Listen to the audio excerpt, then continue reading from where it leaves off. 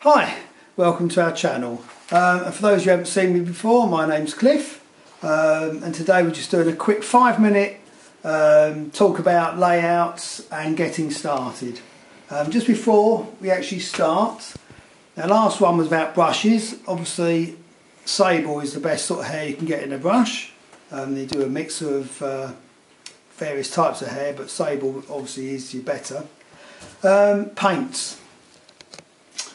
Whether it be airbrushing, there's all sorts of paints out there, water-based paints, and I have to say there's a lot of people out there pushing all types of water-based paints, whether it be health and safety or what, I don't really know, but you cannot beat solvent-based paints. When you're airbrushing, they clean the tip of the needle as you're using them, you don't suffer from dry tip, they adhere to the surface really well. I mean, the water-based paints, it's like spraying water on top of an oily surface. It just doesn't want to adhere. It's not very good. You can't really mask over. So if you're having trouble, you really want to go to solvent-based paints. But that's my preference, but no problems with that. Right, getting back to setting out if you're doing some lining or come up with a design. I always find if I come up with a design, I'll just scribble it out on a bit of paper, rough. Once I've done that, if I'm happy with the sort of shapes that I've got, then I will take another piece of paper and lay it on top.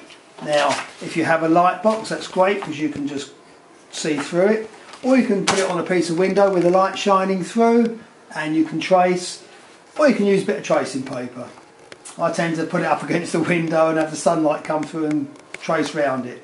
So, the next step then, you have your basic design, you'll put your piece of paper over the top and you would then end up with something basically a bit more like this, so it starts getting a bit more accurate.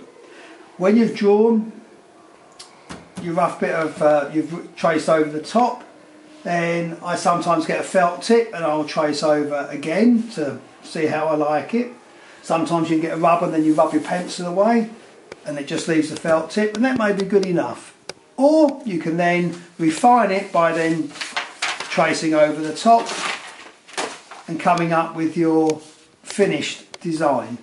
Now, when I tend to draw things, when it comes to circles, I find a dotted line is easier to draw and it looks more a better rounded shape when you do dotted line.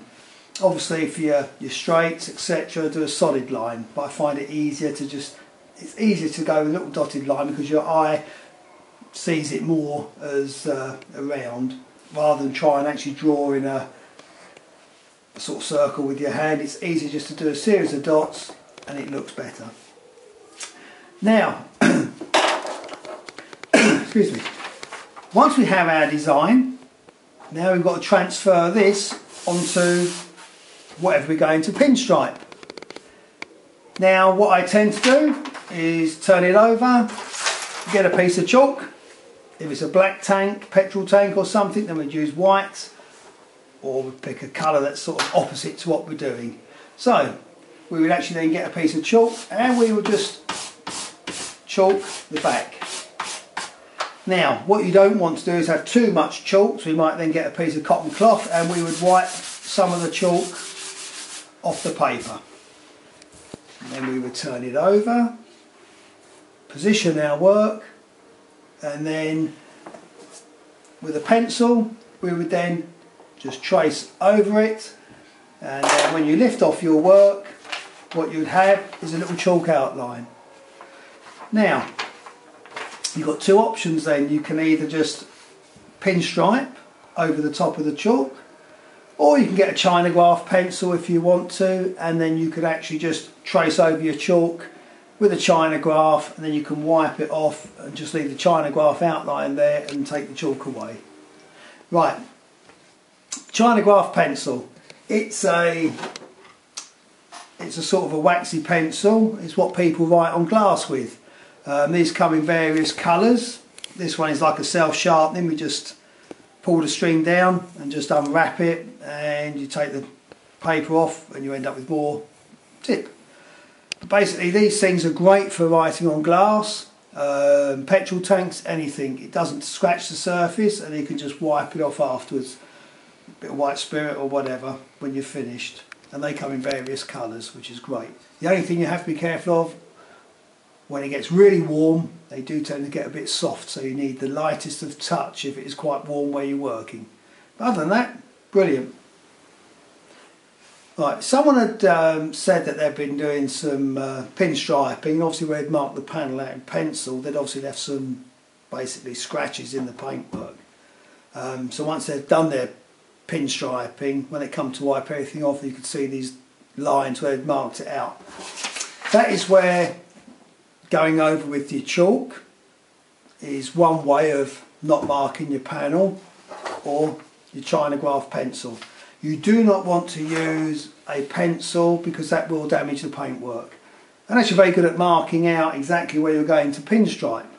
But sometimes if you're doing things freehand, you vary, you deviate sometimes from your marking out. So China graph pencil is very soft, will not damage your panel. And obviously the chalk, better still, it doesn't. The secret is there though, is just not to put too much chalk on the back of your paper before you do it. Okay, if you leave a comment below on the video of things that you have problems with, or something you're not quite sure about, then just let us know and we'll give you some information.